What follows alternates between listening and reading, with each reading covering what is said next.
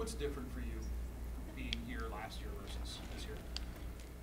I think I'm a little bit more comfortable this year. I think I had a pretty good summer here and just trying to build off of that.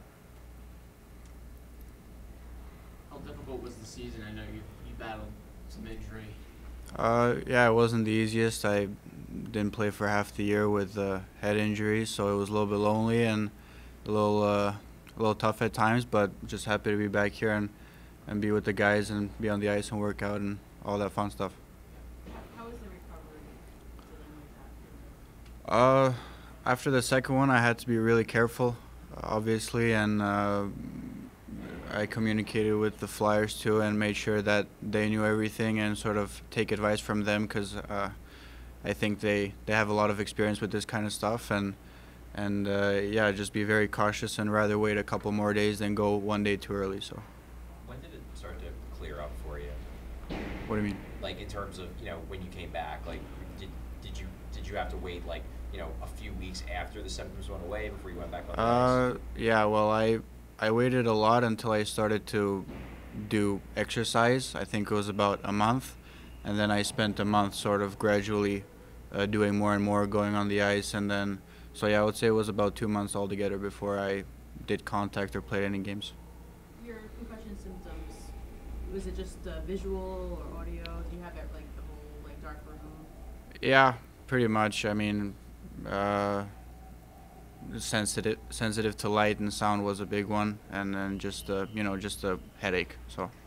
And when you say you were doing the ramping up with the heart rate, so that if you started getting symptoms, you had to peel back a little bit. Yeah, second time, as I said, I had to do it little step by little step because I guess the first time wasn't enough, and so just making sure that I didn't do too much at a time, so I wouldn't get setbacks or anything, and just try to do the right thing.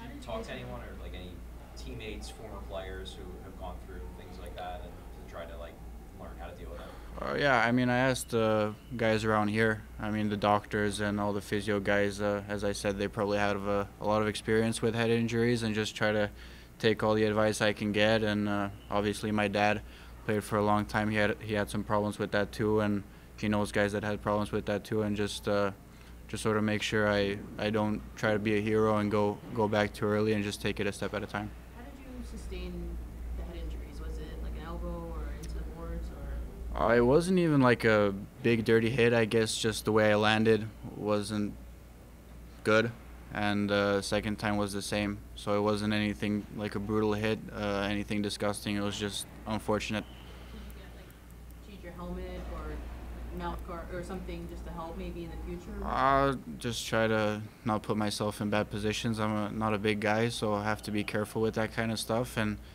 make sure to not be scared on the ice, but at the same time be smart about it. Was it hard maybe with that? Was it hard with that, with in the back of your mind, the worry about it happening again? I thought it would, but when I got back after the second time, I didn't really think about it. I trusted that I did everything the right way and felt that my head was doing good, Yeah. and so it wasn't really a problem for me when I came back. You've obviously always been motivated to make it to the NHL, succeed in your career, but do you feel any sense of extra motivation this year, given the fact that last year was kind of spoiled by the injuries? Yeah, for sure. I mean, I didn't get a chance to show myself a lot. I mean, I only played, I don't know, about 20 games, and so yeah, a lot of people, they count me out because I didn't play a lot, and head injuries, it's a pretty serious thing.